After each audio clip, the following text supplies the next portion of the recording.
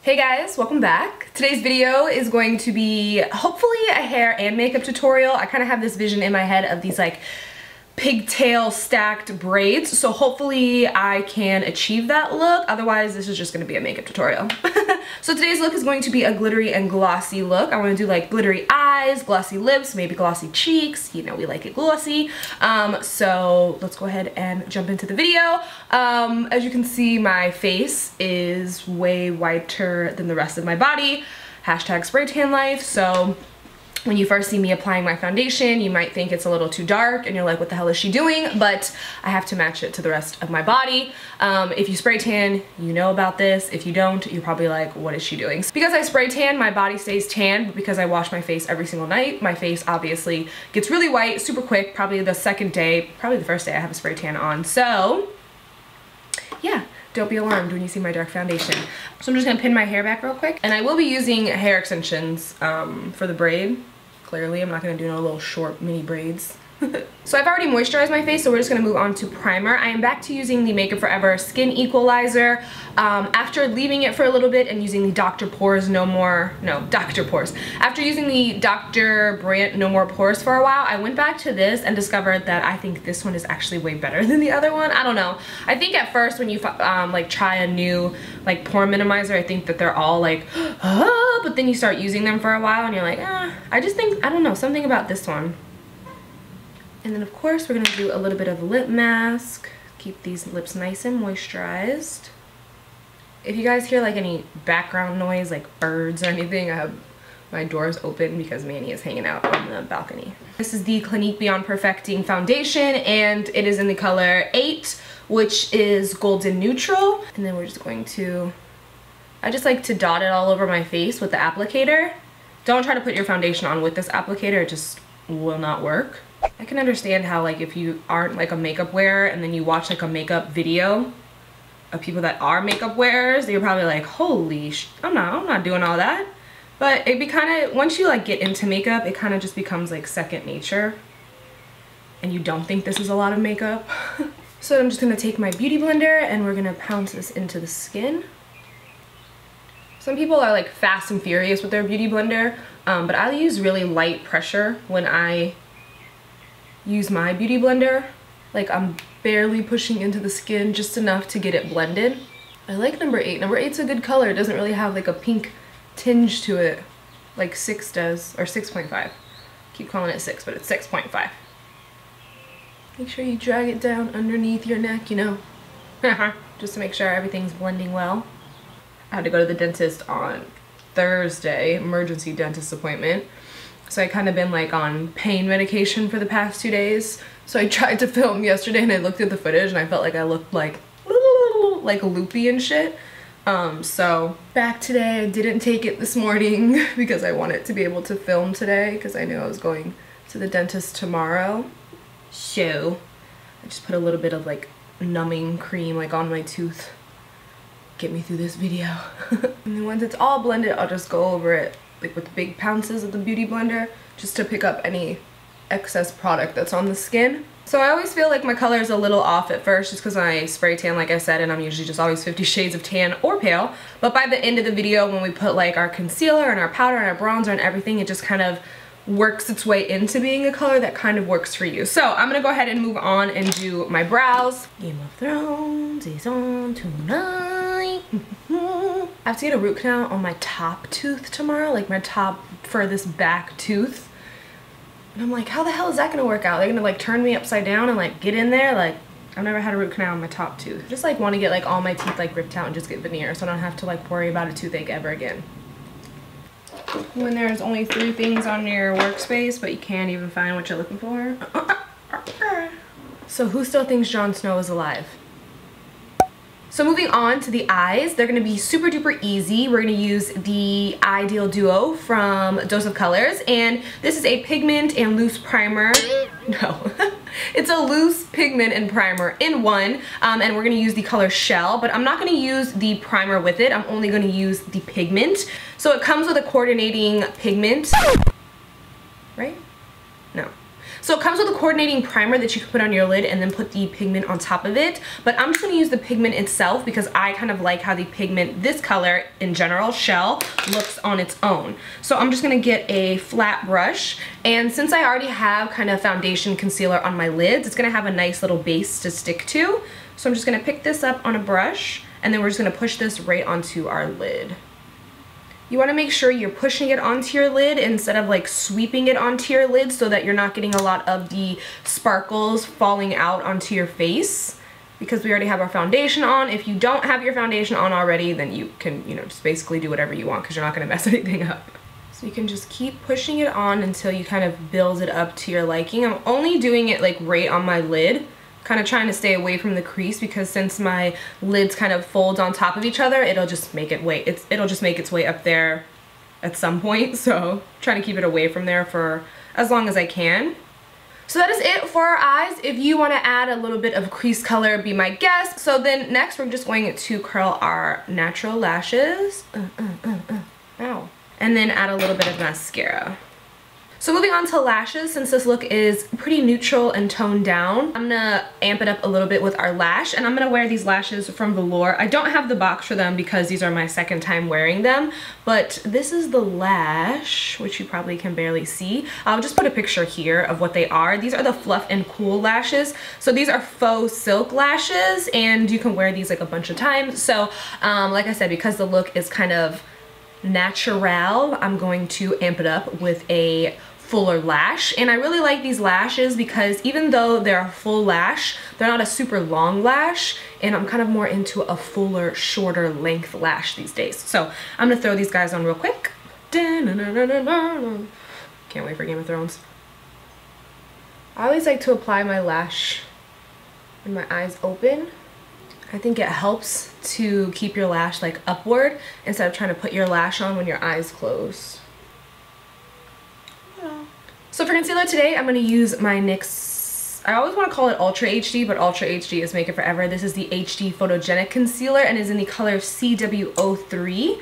And we're just going to use this to brighten up the under eye area and just conceal any darkness that's under there. And then again, with just stamping, pushing motions, we're just going to push the product into the skin. And the brush that I'm using is so bomb for patting out your concealer underneath your eye. This is the Soft Blend Concealer Brush from Sigma. Like, this is the only thing that I used for underneath here, is just this brush. Just to be sure, we'll take our beauty blender and just pounce it lightly to pick up any excess concealer so that we don't get a lot of creasing underneath our eye. And then we're gonna set with, you know what we're setting with. We're gonna set with our Laura Mercier Secret Brightening Powder.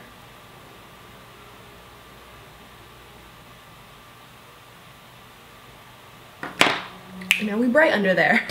And then to set our whole face, I am gonna use my Studio Fix powder like I always do. It's just I'm not gonna pick it up as heavy. I'm just going to swirl some of it on there, tap it off, and then just use whatever's on the brush to set the rest of my makeup with. So to bronze up the face a little bit, I'm going to again use this NARS Laguna bronzer. If you missed my last video where I did that like Snapchat jeweled eye filter, I talked about this. I got this at Namie's. I don't know if it's limited edition or what, but it's just a huge pan of Laguna bronzer, which is a great brown olive tone bronzer. There's no like oranginess in it, which is a lot of bronzers have. And it just smells so delicious. So we're just going to bronze up the face. It smells like flowers. So my camera just freezes on me sometimes and I don't even realize it. I just added a little bit of loose powder here because sometimes I get a little crazy with my bronzer, so I just use a little bit of, this is the NARS Soft Velvet Loose Powder and just a cosmetic wedge. Not to really bake, but just to kind of clean up my edges a little bit. And they're so uneven right now. So we'll just let that sit there for a second and we're gonna move on to blush. I think I'm gonna use this guy right here, which is from MAC, and it's called Make You Mine. Because I don't want a lot of like blush color. That's a lot of blush color. Again, taking your dual fiber brush, you can just sweep all that away. And then for our highlight today, we're gonna use Starburst from Anastasia. Surprise, surprise, I'm not gonna use Crush Pearl. We're gonna use Starburst. What? We're gonna use Starburst.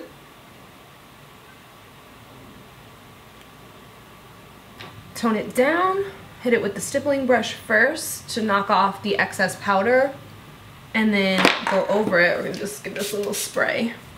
And then we'll go over it to melt it into the skin. And then take your blush brush. You don't have to put any excess product on it, but you can just go right over your cheeks to bring the color back a little bit, because sometimes the highlight kind of overtakes that. And then I just like to go over the highlight one more time with like a big fluffy brush. This doesn't, it's like very flimsy, so it's great to highlight with. This is a Morphe 500. Just pick up a little bit of the highlight and then just go over your cheek like all together to really get glowing. Woo, girl. Okay, so we're basically done. All we're gonna do is our lip. I think I wanna do this like little nudie brown lip. This is from Anastasia and is in the color Ashton. I had it on the other day and I really liked how it looked. So you can either do a nude lip, you can do a really bright pink lip with this, but I'm gonna kind of go for like a little bit of a nudie brown look. I'm also then gonna add a little bit of nude to it. This is from Velvet 9 and it's in the color Vanilla Macaroon. So we're gonna add this here. And then I'm just taking a lip pencil or a lip brush, kind of meshing these together. Fingers work just as good. And then to finish our lip, I'm going to use this Eves by Eve, and this one is the Luminous Shine Volumizing Lip Luster, which I talked about in one of my favorites. This one is in the color Golden Ray, and I'm just going to put this right on top. It has a little bit of gold shimmer in it. These glosses are really nice. They have a really nice feel to them. They're not sticky at all. They're really smooth, and they also taste good and smell really good. So this is the finished look. Glittery, glowy, glossy, you know, all of the above. So now we're gonna try to braid this hair. Hopefully it kind of comes out how I see it in my head.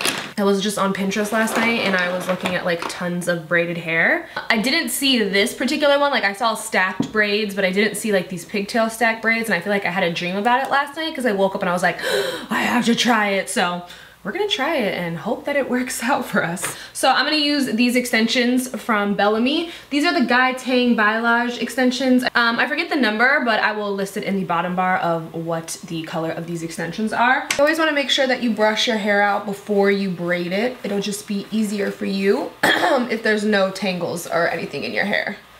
And then I'm gonna wear mine down the middle. So, voila. And then we're just going to clip this little guy up out the way while we work on this braid. Make sure you have some little elastics. Mine are in an old eyelash thing, so they exploded everywhere. So we're just going to section the top and then kind of go in a down motion. If you didn't see my how I Dutch braid pigtails, maybe watch that video too. I'll show you a little bit slower on how I clip in my extensions. But basically we're just gonna clip them in going down like this so they hide in our hair. If I can braid, you can braid. Now we're just gonna let this hair fall over. I think I might need to add 2 extensions for this one because we're gonna do a stacked braid, so it's going to be like a fishtail braid and then a regular braid stacked on top of that braid. That's the cool thing about clip-in extensions, is you can just clip them where you need them. So that should be enough hair for me to work with. So I'm gonna start my braid like a Dutch braid on top. So I'm just going to take a section of hair, split it into 3 parts, and start braiding. 1, 2, 3. And we're gonna pull everything underneath the middle section of hair. So we're gonna take this front piece and we're gonna pull it underneath the middle piece. And then we're gonna take our back piece, pull it underneath the middle piece. I like to do this 2 times without adding hair, just to kind of start a base. And then we'll start adding hair. So you take your front piece, you'll grab a little bit of hair, add it to that, and then put that underneath your middle piece. You're gonna grab from your back, you're gonna add a little bit more hair from there, and you're gonna add that underneath your middle. and then you're just going to repeat. It's very repetitive. You're just grabbing and adding hair and pulling it underneath the middle section of hair. And try to keep everything nice and tight when you're braiding. Even though we do loosen up our braid, I like to make sure it's tight to begin with, and then we can loosen when we want to. Oh my God, children were screaming out the window. I'm just gonna grab all this hair that's left back here and add that to our back piece and braid that in real quick, just because it doesn't really matter. And then braid that. Okay, so then when we get to here, I'm going to stop and I'm gonna tie this off.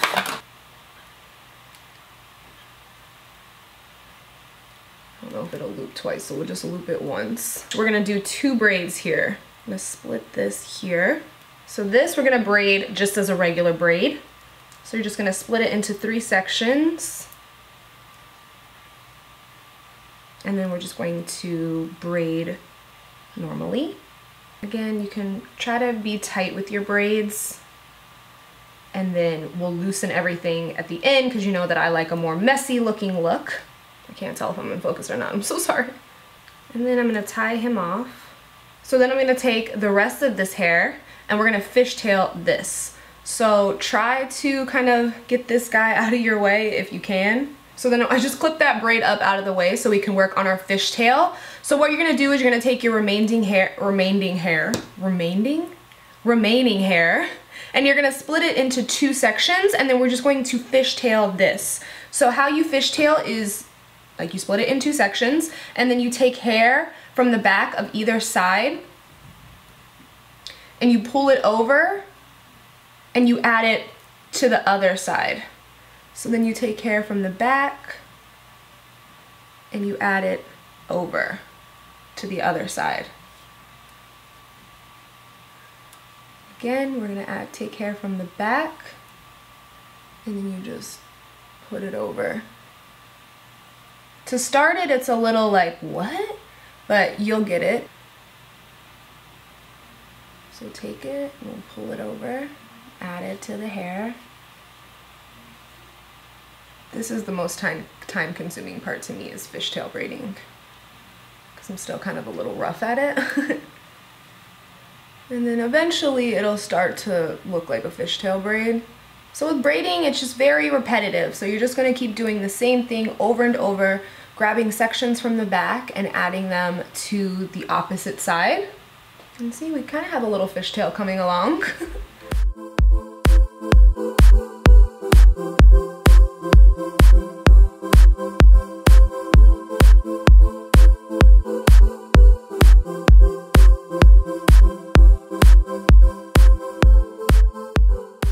Got a cramp in this arm. Work it out, work it out, work it out. So I'm gonna tie this guy off for now. We do still have a lot of hair at the end, but I wanna start pulling the braid out, meaning I'm gonna start making it bigger. So what I do is tie it off where the braid ends, so you can see all the excess hair, and then I'm just going to slide it down a little bit so we have room to start pulling out our braid. So what you wanna do is just start pulling it to make it look bigger. So then you can slide this down more so you have more room to pull. Just be careful. I want this guy to be pretty big, so I'm just gonna keep pulling. And then we can take this guy, this braid, and do the same thing. We're gonna slide this down and then start pulling this braid out. You don't want to make this one too big because this braid is going to sit right here on top of this braid, on top of your other braid. So you can just pull it out enough. Keep pulling this guy. And then what you want to do is you want to line up your 2 braids so they sit on top of each other like this. And then you can take the elastics out. So I pulled out the one elastic from our top braid, and I'm going to leave the fishtail bottom one in, and I'm just going to tie these off right where that other guy is. And then I'm just going to pin it in the middle of the braid to connect the 2 braids together. Should have got blonde ones because you can just see that guy hanging there. So then we can loosen this up a little bit too, so it matches all the rest of our madness happening. So all I do is just pull the braid and it'll loosen it up for you. And then I'm gonna pin the braid right here to my head. Like that. And we have stacked, well, we have one stacked pigtail. Okay, so here's our stacked braid. It is a fishtail and a just regular 3-strand on top of it. It's a little messy, but I like it like that. Should I kind of separate the two so you can see the fishtail and the regular? I think I like it better like that. These are stacked down the middle, like it's just laying on top, but as I get to the bottom, I want you to be able to tell that we have a regular and a fishtail. So I'm just gonna keep them like this, close to each other, like next to each other, and then pin them that way. So you can tell what we've got going on. This freaking gold bobby pin is not doing me any justice. Whatever. Alright, so now we're going to try to attempt to do the other side. I always struggle more so with this side of my hair than this side, which is, I don't know why. KKK. I love it. I'm not going to talk through this one so we can get this guy done quicker, but we're just going to do the same exact thing.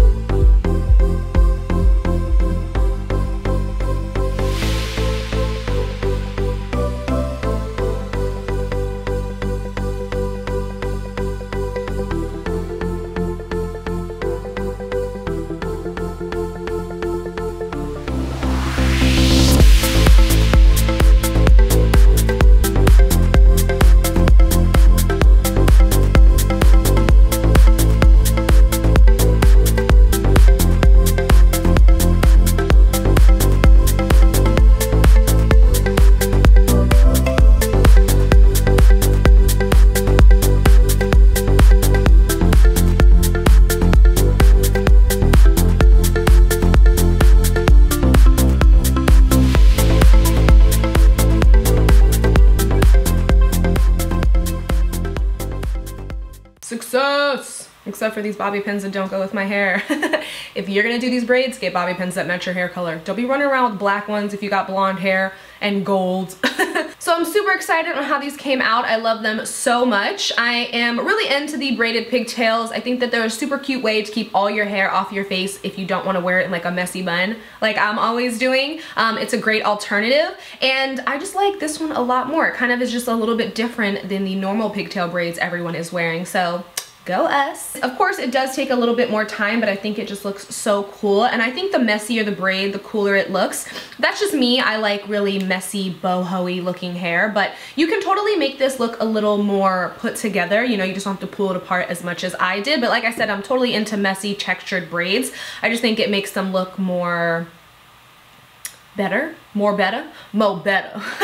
So I hope you guys try it out. It is super easy to do. I promise you, I would not steer you guys wrong. It just takes a little bit of practice. That's all that it is. Braiding is super repetitive, and remember, if you're struggling, try not looking in a mirror. Just try doing it with your hands, because for some reason when you look in a mirror or I look at my viewfinder, I always like flub. And if you have to start over, don't feel discouraged. I usually always have to start my braids over. So don't get discouraged if you don't get it on your first time. I promise you, if you just practice, you will get it, and you'll soon be able to rock these cute little stacked pigtail Dutch braids?